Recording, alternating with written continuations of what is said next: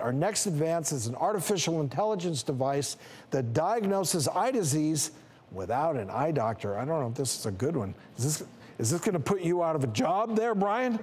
Not me. Okay. You're okay. How's it work? Tell us.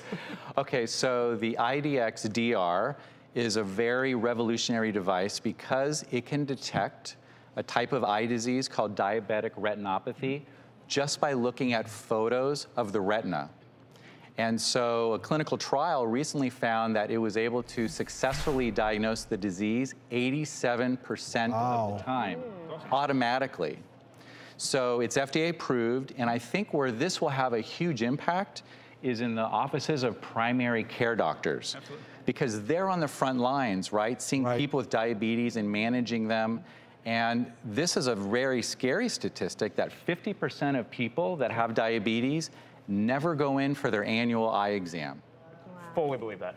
Fully believe that. So having this device in primary care doctor offices as a screening tool is, I think, very powerful and can pick up that 50% who never make it that could be having eye disease. And we know that diabetic retinopathy is a big part of that diabetes process. So the quicker you pick up that diagnosis, then refer it to an expert that can do something about it. Absolutely. I'm excited. I love this because rural America, it's so hard to get to an eye specialist. In the big city, in LA, you're going to find an eye doctor. But, the flyover states, I'm from Montana, there's just not many eye doctors out there. And if you got to drive 150 miles to get to an eye doctor, the odds of you going are a lot lower. So I agree. So I love it. That's why I love this device too. I think it's great. Dr. Brian and I work in the same building, and we have plenty of eye doctors, don't we, Brian?